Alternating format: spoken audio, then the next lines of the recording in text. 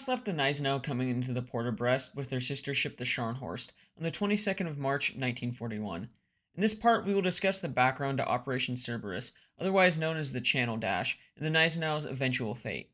Anyway, getting into things here, on the 28th of March, the Royal Air Force would do reconnaissance over the port of Brest and discover the pair of German battleships that had just wreaked havoc in the Atlantic Ocean. After finding this out, steps were immediately taken to carry out bombing raids against the battleships before more anti-aircraft emplacements were positioned to defend the port.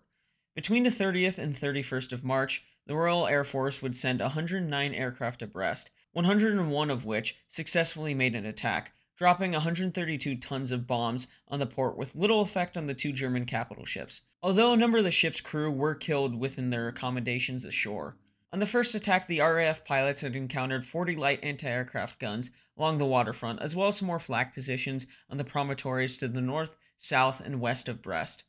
The Germans would beef up their defenses considerably, and by the 24th of August, they would have a total of 333 anti-aircraft guns, made up of 100 heavy, 84 medium, and 149 light guns. Both German capital ships would show quite a bit of wear and tear from Operation Berlin, with the Gneisenau requiring minor repairs to make her ready to go to sea again, while the Scharnhorst would need more due to defects in her boilers. The work being carried out by German dockyard workers, as the French were banned from the vessels due to fear of French resistance agents within the port, and the Germans would take great steps to ensure the safety of their ships against any saboteurs.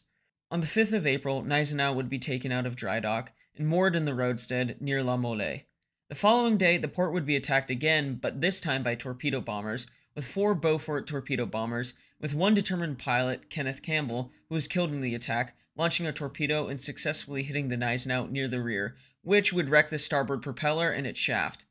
The ship began taking on water and started listing heavily, but a salvage ship quickly came alongside and began pumping water. The following day, she would return to dry dock for repairs.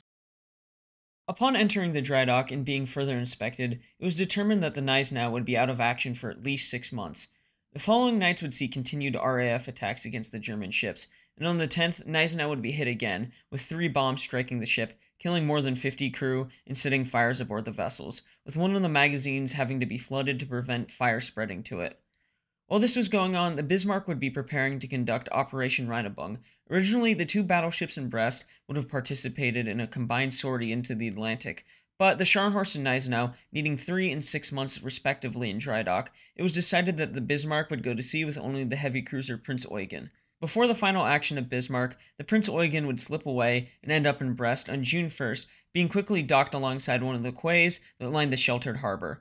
The following month, the RAF would strike again, sending a daylight raid against the German ships in Brest, with an armor-piercing bomb penetrating the Prinz Eugen and exploding in the command section of the ship, killing more than 40 of her crew. The damage was severe enough that it would be out of action for a time, but there'd be good news for the Germans. 3 weeks later, on the 23rd of July, the Scharnhorst would be out of dry dock and made ready for sea to do exercises, and then go to the smaller French harbor of La Pallice, hoping that maybe the ship would be safer there. But to prevent the German ship from entering the Atlantic, the RAF would mount a large strike after detecting the movement of the vessel. Being hit by multiple bombs, she would have to go back to Brest to be repaired once more. The German ships would be bombed day after day in the port, but like I mentioned at the beginning, the Germans would not be idle in their defenses of the ships, employing fighter cover, bringing in more anti-aircraft guns, and even using fog generators to make accurate bombing difficult. But even if the bombs hit the outskirts of the shipyard, it could have consequences like killing the crew of the ships or dockyard workers, so the workers would be shipped in for work and out to the outskirts of Brest for the night.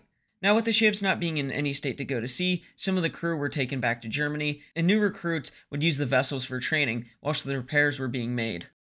Hitler would see Norway as a critical theater of the war, fearing that there might be an Allied invasion of the occupied nation, and therefore he wanted his battle fleet to be based out of Norwegian ports to counter this possible threat. Also thinking that the task of convoy raiding in the Atlantic was much better suited to the U-boats. So, in a meeting with Commander-in-Chief of the Kriegsmarine, Admiral Erich Raeder, he would state as soon as practicable, the German surface fleet in Brest was to return to Germany, and with autumn soon coming, the 3 ships in Brest would be near the completion of their repairs. The question now became, once the ships were ready for service, how would they return to Germany? Well, there would be 2 possible options. The first route would take the ships northwards towards Iceland, and then east and south around the British Isles, while the second route being the more direct one, through the English Channel and into German ports found in the North Sea. Each would have their pros and cons, but both were fraught with danger. The first route would take the ships close to Scapa Flow, the home port of the home fleet, and once the German ships departed, it would be possible for the British to assemble a powerful force and destroy them. The second route would bring the ships within 20 miles of the English coast, with its guns and airfields, essentially having to run the gauntlet of a large number of coastal artillery batteries, not to mention the bombers and naval vessels that could strike them. Both routes seemed like they would spell doom for the ships involved. Raeder would disagree with the views of Hitler, seeing the German surface fleet, especially the capital ships, believing that they could still be useful as commerce raiders in the Atlantic. In this, he would delay the ship's return to Germany as long as he could, but with the entry of the United States to the war in December of 1941,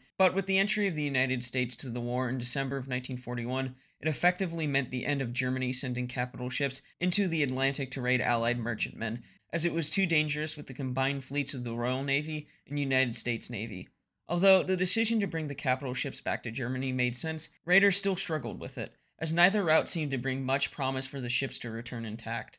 While planners were looking at every possibility, Hitler became tired of the delays and preempted any decision that could be made and decided that the ships would go through the English Channel. Relying on the surprise of the event and overwhelming air cover, there would be no ifs, ands, or buts about this plan, as Hitler told his admirals to get going with the plan. But there would be a meeting on the 22nd of January, where Raeder would open up the meeting by stating how pessimistic he was about the operation, and then handed it over to Vice Admiral Ciliax, who outlined the plan to Hitler that had been made, apparently doing so with the same sense of pessimism. Now, to quote from Run the Gauntlet, the Channel Dash 1942 by Ken Ford, quote, that the ships would leave Brest under the cover of darkness and make the actual passage through the narrowest part of the passage in daylight, allowing for maximum air cover to be available at what would be the most critical part of the voyage, end quote. Hitler would agree to the plan and would promise the air cover would be available, although the Luftwaffe would have doubts as if they would have the necessary aircraft available to comply with this directive, as they had quite the considerable commitment to the Eastern Front. Hitler would insist on the plan going ahead, as he did not believe the British being capable of making quick decisions, especially in transferring their bombers and fighters to the southeastern part of England to attack the ships in the Dover Straits, also believing that if the ships remained in Brest, that they would inevitably be destroyed, but through an operation, there could be some hope that the ships might survive. On the flip side of the coin, the British feared that if the ships remained in Brest, that they posed a threat to the Atlantic shipping, and even with aerial photos showing that the ships were damaged, there was no way of telling how damaged that they really were, and the level of progress of the repairs. If the berths were suddenly empty, who knew where they could have gone? With both the Royal Navy and RAF giving some thought to this, how they could deal with the German threat in Brest, with hope mostly resting on detecting any German movements. Coming to the conclusion, the Germans might realize that remaining in Brest meant the destruction of those ships and might risk the English Channel, believing that the Germans would choose to go through the Dover Straits at night, meaning that a majority of their voyage could be detected by vigilant air patrols, with steps being taken throughout 1941 and 1942 to detect enemy fleets in the Channel in case they chose to take this route.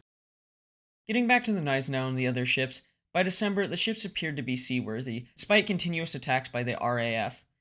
Naval Group West, based out of Paris and Brest, would work in secrecy to work out the details of the upcoming Channel Dash. The first problem being that fighter cover had to be assembled and be ready along the route to provide a continuous air umbrella. Another problem would be the need to clear a safe path for the ships to be swept through the channel, and finally, the British radar that monitored the channel would have to be jammed so that they would become blind. But these are just the main obstacles. There'd be plenty more for this operation, but without the main ones being solved for the operation, it would most likely fail. The responsibility for the air cover would be given to Colonel Adolf Galland, one of the Luftwaffe's most famous aces, being given approval by the Führer to assemble the necessary aircraft for the operation. Not being an enviable task to assemble the required quantity of aircraft, as he met resistance from senior Luftwaffe officers, not to mention as relations between the Luftwaffe and Kriegsmarine were becoming somewhat strained, when the Luftwaffe was to provide air cover for what was strictly a naval operation.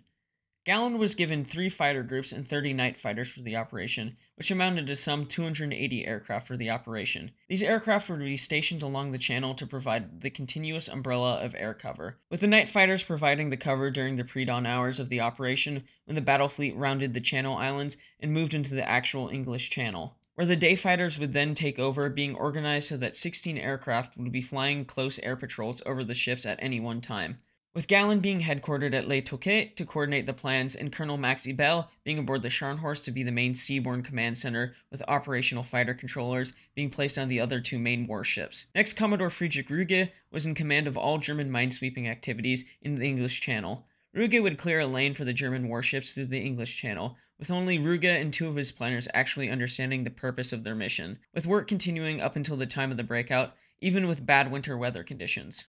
The third main problem was tackled by head of the Luftwaffe Signal Service, Wolfgang Martini. Martini's experts had identified the wavelengths of the British equipment and had constructed some transmitting bases along the northern French coast capable of jamming the British radar. Martini's plan would involve starting weeks in advance before the breakout. With the start of each day, his teams would transmit signals set to the same frequencies as the British to mask the reflections of the radar beams to simulate interference, gradually lengthening the times of their transmissions day by day until long periods of jamming would occur without raising British alarm. Vice Admiral Ciliax, not knowing what his battle fleet would be up against, would start to allocate ships to protect his heavy units, taking the 5th Destroyer Flotilla and making it join the heavy units at Brest, of which it consisted of the destroyers Richard Betzen, Paul Jacobi, Friedrich Inn, Hermann Schumann, Z-25, and Z-29, while another destroyer would be sunk while transiting the channel to go to Brest. Along with this, 3 flotillas of fast E-boats were given to Ciliax for the operation, joining the battle fleet in groups as they would be stationed along the coast of northern France. During the pass through the Straits of Dover, the German ships would come under intense fire from British coastal batteries. With that in mind, German batteries in the Pas-de-Calais would provide a counter battery to hopefully make the British gunners keep their heads down. Like I mentioned previously, the British were continuing to develop plans to counter the Channel Dash, with air patrols and submarine monitoring off the coast of Brest, along with many other parts in place for the eventual dash. Now that we have set up the events for the Channel Dash, I have to be honest, I did not think that it would take an entire video to set up the Channel Dash, and I thought I would be able to cover the setup and Operation Cerberus all in one go. But there was so much detail here that I wanted to do it right. So next time we will begin to cover the events of the Channel Dash. If you've enjoyed this video and the series, please remember to like and subscribe as it will help the channel to grow. But I do wish you all good luck this week. Until next time, my friends.